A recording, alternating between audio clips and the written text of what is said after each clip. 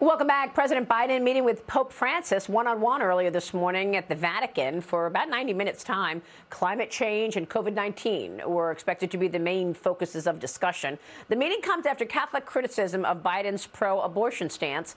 President Biden starts his European trip with no spending deal as progressives hold his agenda hostage.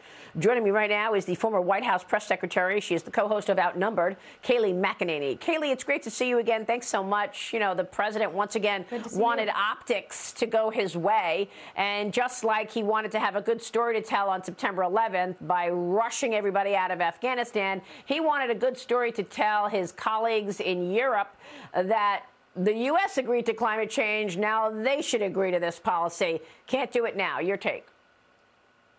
No, exactly right. You know, I argue that yesterday was the second worst day of Biden's presidency, the first being Afghanistan. He obviously can't keep the world in order. He failed miserably there, but he also can't keep his own house in order. I mean, these are Democrats. He should have been able to go into that meeting, push for a vote on infrastructure, but he didn't. And this isn't just once, Maria. This is twice he's gone in and blown up the deal. He was supposed to go in and say, vote for infrastructure, the time he visited at the beginning of the month and yesterday. Both times he didn't do it. He tied it to the progressive package, and in doing so, sealed the fate of both and did not get that much anticipated victory Nancy Pelosi and others were touting. So what's your take? I mean, is there a good chance that nothing gets done at this point? I mean, obviously the progressives are holding the infrastructure plan hostage because they won't vote on it unless they get what they want in the reconciliation piece. I think they end up getting something. One thing that Democrats are pretty good at is sticking together, though it's been kind of rocky in getting to the final endpoint. It'll be a much more watered down version of the bill, but I do think that we get there. Jayapal and others have signaled that, you know, this is kind of looking okay now that they have the legislative text, so almost a tacit endorsement on their part. Unfortunately, I think this is horrible for the country, this government monstrosity bill. It will be watered down, thankfully. Instead of that $3.5 trillion, it will be closer to $1.5, which really, we all know these social programs aren't going away. It'll be closer to $4 trillion in reality. But I do think they get there, unfortunately, because it's not good for the country and it's not popular in polling either.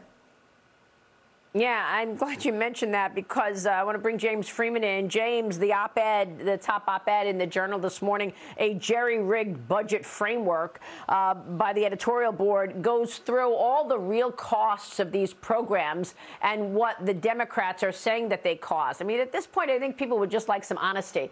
For example, stop saying that it costs nothing when it actually costs multi-trillions, you know, and stop calling it a human infrastructure plan when it's anything but. It's a social spending plan that focuses on climate. Your thoughts, James? Jump in here. Yeah, stopping the accounting falsehoods would be a nice start. It gets back to this. You mentioned the optics. They keep coming up with these sort of phony deadlines, phony accounting, phony reasons why we supposedly need this counterproductive, at best unnecessary plan. But Kayleigh, this idea, this Pelosi-Biden argument that in order to competently conduct foreign policy, he needs Congress to approve trillions of dollars of new domestic entitlement spending. It's just beyond weird. But doesn't it tell us they still don't have a real argument for this thing?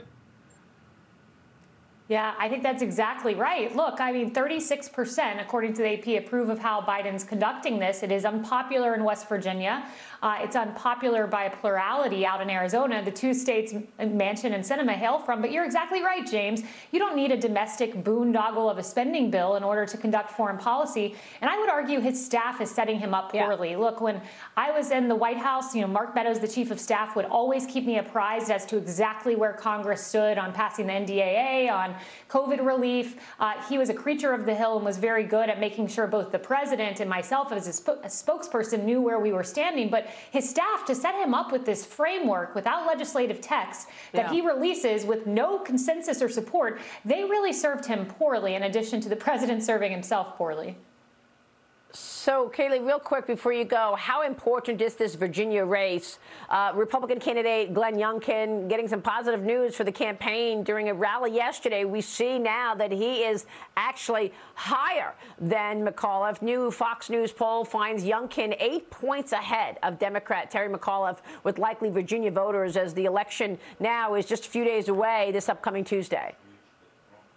This would be earth-shattering, Maria. Biden, of course, won the state by 10 points. He's underwater there at 43% approval, and he's in doing so drowning the candidate, Terry McAuliffe. We'll see. Not to be too confident on Glenn Youngkin's part. You got to deliver those votes on Tuesday, but it would be earth-shattering. It would be a massive bellwether, also making it more difficult for Biden to pass this legislation there on the Hill if they lose, because you'll have a lot of very jittery moderates who look at Virginia and see, oh, that may be my fate if Glenn Youngkin wins there. Yeah, that's a great point. All right, Kayleigh, we'll see you later on Outnumbered on Fox News. Thank you so much Thanks, for being Maria. here this morning.